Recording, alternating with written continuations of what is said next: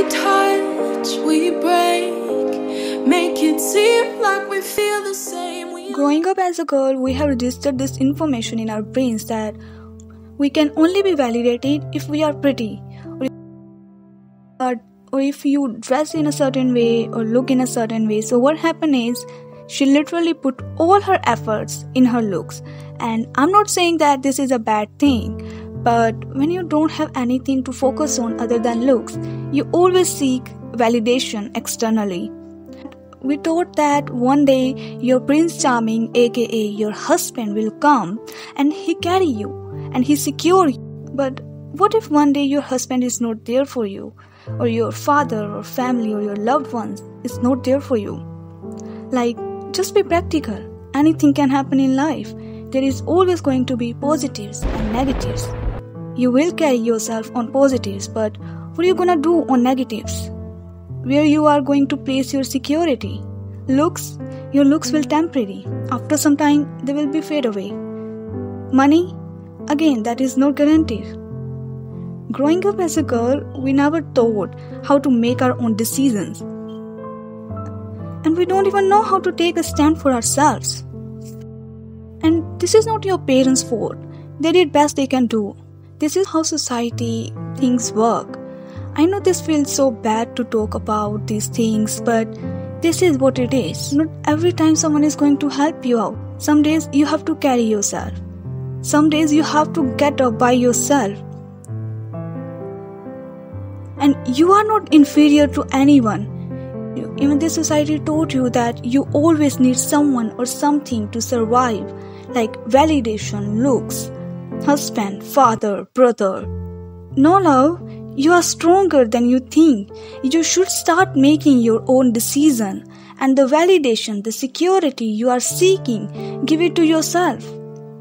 You are so much more than you look. Your willpower, your belief system, the kind of person you are, your talents, skills. These are your powers, the real powers. And these are the things you can place your security. God has not sent you on this earth to be insecure, to be anxious, to be inferior, to seek validations. Your childhood is the initial state of your mindset. If you grow up in a household where you learn that you should always do something in order to feel loved or appreciated, growing up you might have developed a habit of people pleasing or doing extra in your relationship, or where your partner always be like, I love you but you have to do something for me. This is like the good girl syndrome, where you convince if you become the best, you are going to win over that person. You are literally seeking approval. If you experience abandonment in your childhood, like emotional abandonment, like your parents never checked up on you emotionally, they never valued you, they did not provide you that nurturing aspect, they always disappointed. Now in all these cases, there is a lack of love. So now what happened is, the love that you never get from your parents, now you're going to seek that love from your partners, from your boyfriend. So what happened is, because that part of you is unhealed, you are going to attach to people who are not good for you. And also, this is not your partner's duty to fill all that needs you did not get as a kid. And at this time, you do not need relation with others. You need a secure relation with yourself. You can become your own daddy at this very moment. You can write your own story the way it serves you the best. She know her values, she know that she born as a queen and she deserve to be treated as a queen.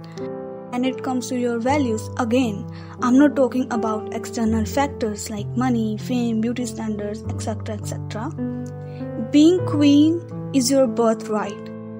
Don't let this word tell you that you be in a certain way to be a queen or to be valuable. I was watching R.C. Blake's video and he gave this example of Jakes. He took $100,000 and he said, what is the value? Everybody said $100,000. And he threw it on the floor and And he said, what is the value of this? And everybody said, $100,000.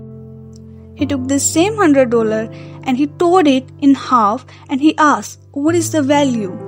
And everybody said, $100,000. And what the point of this example is, it does not matter how much life has beat you up. It does not matter how much mistakes you have made. Your values can never be taken away. Her values does not depend upon how others view her. Because others not seeing your power does not mean that is not here. Your value does not decrease based on someone's inability to see your worth. Queen does not prove herself to anyone. She is not jealous of anybody. She is not hating on anybody. She is not insecure to anybody. Because she knows no one can be her and she do not want to be like anybody else. You are enough. Everything you need is already within you.